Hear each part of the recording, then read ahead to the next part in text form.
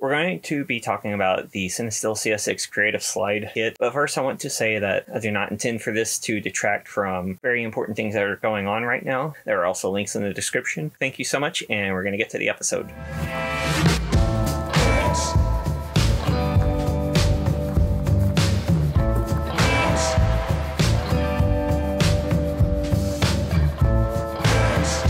In this episode, I have some Provia 100F, Kodak Ektachrome 100 E100, and Fuji Provia 50.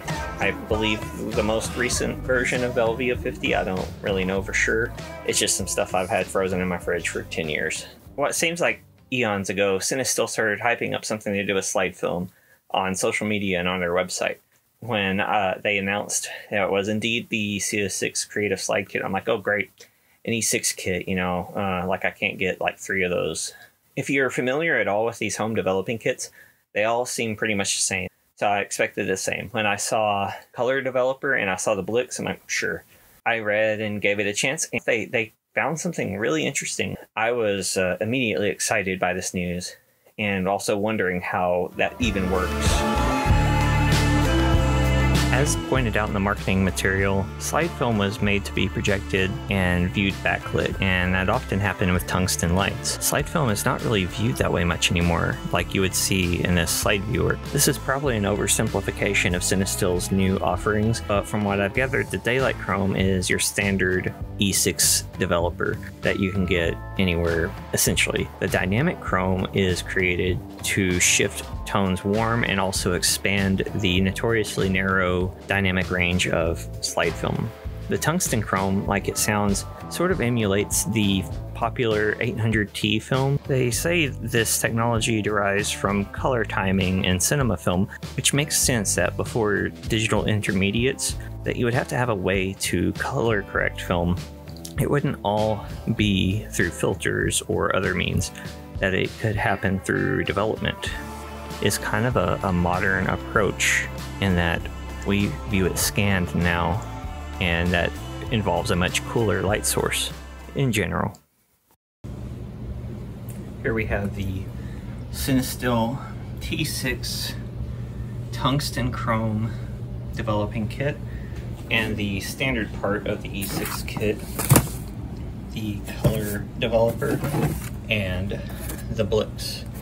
All these developers are one-shot developers, and that's really weird to me because I'm used to like the C41 and other E6 kits. You can recycle them and you can get your 10 to 20 rolls of film out of one batch. These are one-shot, so you dilute 1:1, stock 1:2, and so on, and you pour it down the drain. And it's really alien to me with these color film kits. So read the instructions very clearly, and here's something I've never done before. I completely botched mixing the fixer. I've never done it on a kit before. In a pinch, I used my C41 Blix, which if you ask certain people online is the same thing, but it's not true.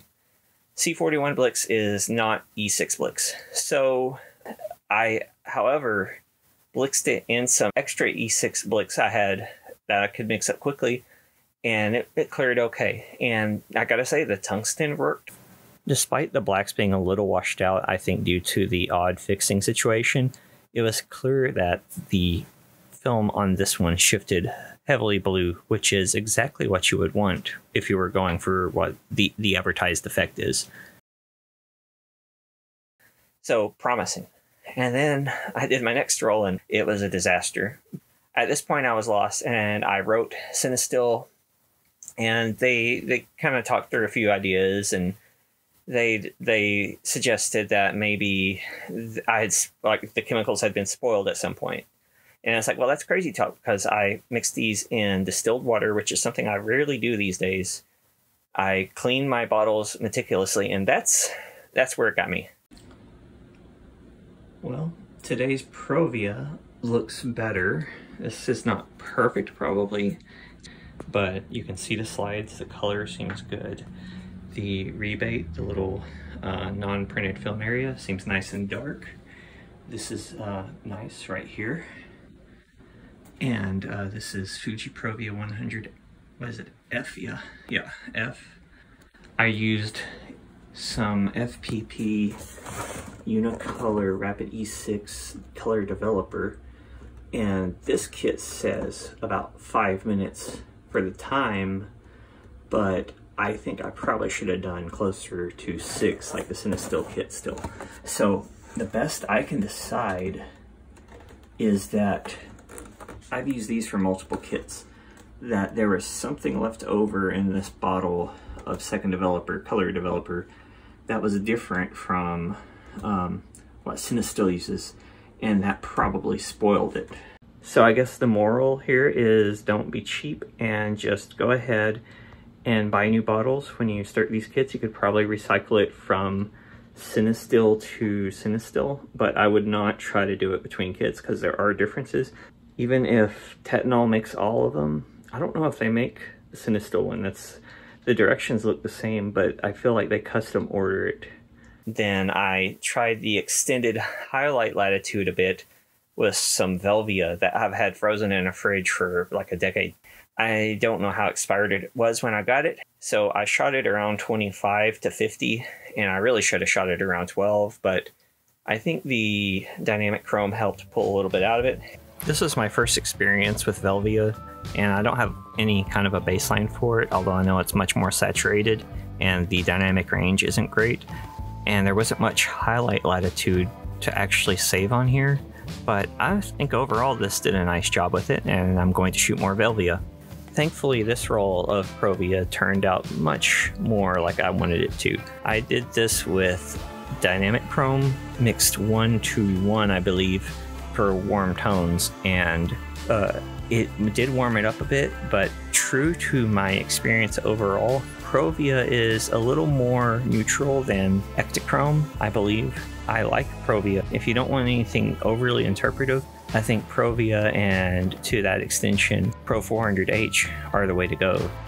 You'll notice on these Ektachrome shots, the colors are a little more vibrant, and it took to the warming effect more. I think I could probably have pushed it more on the Provia, but it seemed more natural on the Ektachrome. Regardless, these chemicals work very well either way.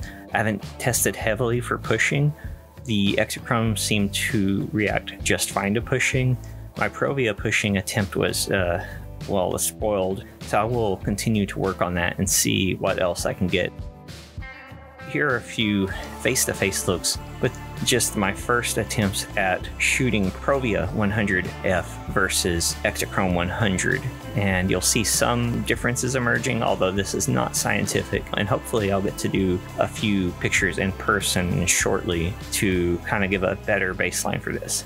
Overall, it's a great kit. You've got to be extra careful. I would fully recommend that you use distilled water and fresh bottles, not cleaned, but fresh bottles for storage. Be extremely careful with how you interact with these chemicals at all. When I mean they're easy to spoil, they are really easy to spoil. But it's a great kit, and it's not really that difficult to use, especially since you only have to keep the temperature really for the first developer. The other developers I've let drift all over, or the second developer in the Blix have let drift all over, and it's fine. So overall, it takes a bit longer than C41, but if you've done C41 or black and white, it's not going to be a huge stretch.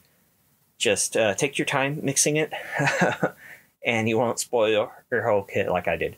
Another thing I really like about what Cinestill is doing is that they sell the kits in pieces.